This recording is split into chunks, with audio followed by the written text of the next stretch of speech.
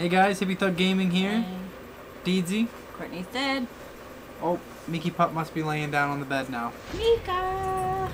We're going to be bringing you a pretty quick one here today. This is definitely a super great fight. Dan Henderson versus Robbie Lawler. I was super pumped to play this. I know Hendo's got some great dynamite in the fists, as is Robbie Lawler, and Robbie Lawler's a phenomenal kickboxer.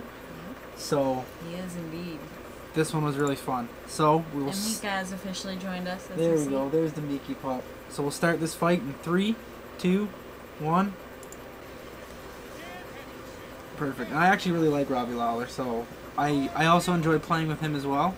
I was going to say, he's obviously super highly rated, and he's a really good fighter. Like I said, really good kickboxer. He also has dynamite in the hands. He's got a lot of wins under his belt, don't he? Does he ever? Don't he? This guy did not want to be sportsman either. I threw the hand up there, and he didn't want to throw it back. That's okay. That's okay. Yeah, big old moose, Henderson. And again, I'm just trying to feel him out and see what he does. You want to feel your opponent out and see the combos. Ooh, you got him good there. I did. His head's flashing already. I punched him twice. That was one punch, and Lawler put him in red. And you can see he's super fast with the punches there. I was going to say, definitely, I've rocked him twice so far. He goes for that takedown. It's not happening. No, thank you. Oh, and see how quick it can change, though? He hit me and rocked me with a head kick.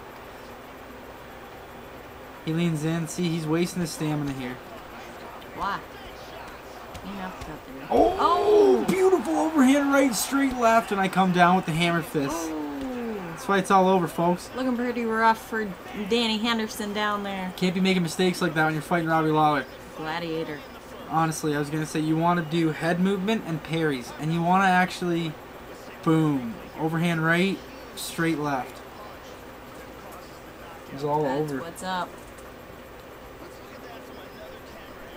But yes, folks, you want to kind of feel your opponent out at first. So I was going to say, maybe let them get a few shots off on you, see what they do, if they go for the head then body, or if they're one of those people that just try to spam your body.